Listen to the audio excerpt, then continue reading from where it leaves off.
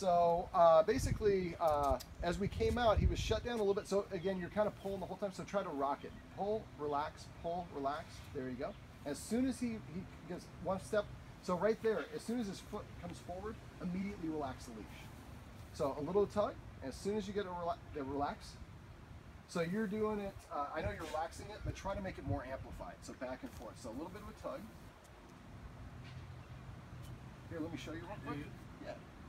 You want it over the top? Or? Well, we'd like it underneath. Because he keeps moving. He's yeah. moving his head. The problem is the martingale keeps, it gives you a little bit more control, but it prevents us from going underneath.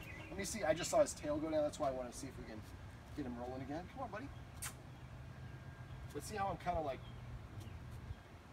you want to almost like see it dip in the leash when you're relaxing.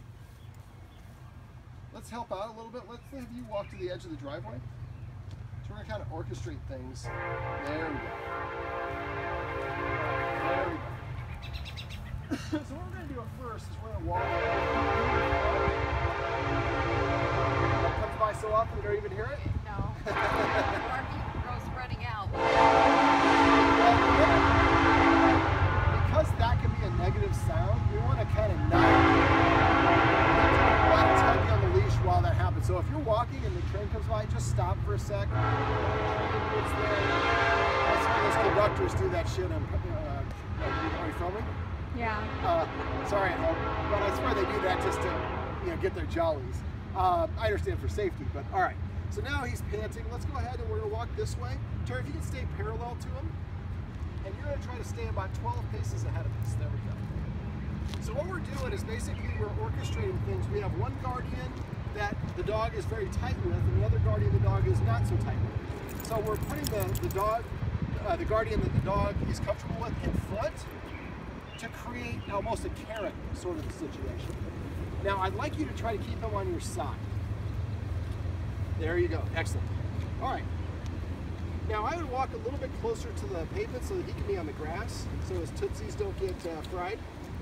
And try not to stop. Try to rock it coming forward. And pull it and relax it. Pull it and relax. There you go. Yeah, excellent, excellent. And let's get a collapse the distance a little bit. Stay right there for a second. No, I'd have you stay on the street. Yeah, I'm trying to get a little bit. Okay. So what I would do like that is just kind of, here, let me see it real quick. There we go.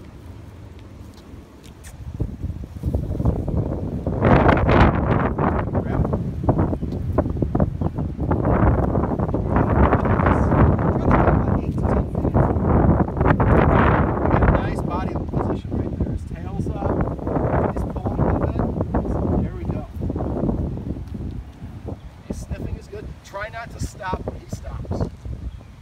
If he stops, that's going to kind of shut him down and then you're going to have to rock him back to going. So try. And one of the things that is helpful, I'm going to have you walk him a little bit at a brisk walk. So once he gets going, I want you to start bringing up your speed. And you do the same thing. Bring up your speed a little bit. Sometimes the faster speed is more beneficial for the dog than the slower speed. It helps them go faster. That's what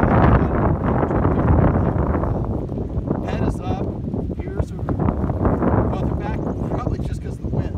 Now kind of scooch him over there so he gets on the grass. There we go, perfect. Let's try to speed up the walk a little bit. So for you, when he starts shutting down, we want to ramp it up gradually, but we want to kind of get him going a little bit faster, a little bit faster.